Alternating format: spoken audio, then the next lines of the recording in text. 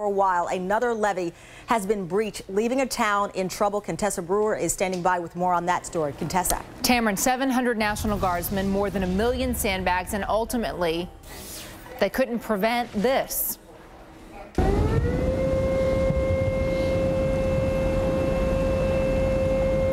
Those are the warning sirens, warning of a levee breach in Illinois. Gulp Port is the town, and the government says 26 other levees are in danger. For the latest on the situation, let's talk to Kerry Sanders. He's right across the river from the town where that levee broke in Burlington, Iowa.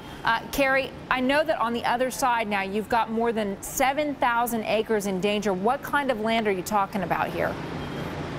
Well, it's a little different than what you see behind me. You can see this is downtown here in Burlington, Iowa.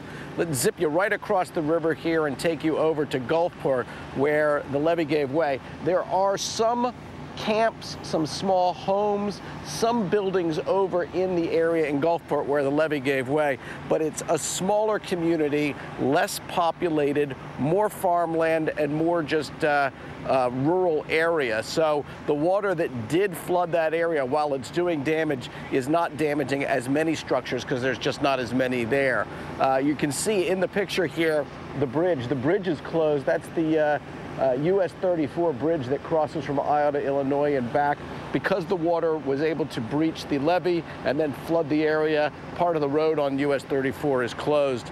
The authorities say that they think everybody who was in danger is now out of danger. There were some people who were actually working on the levee at a pumping station when it gave way. They were able to rescue them. They had a helicopter come in. They also had some people on the water. The Coast Guard has since been out here in their small boats. They've gone up and down to see if they could find anybody who was in danger. They did not.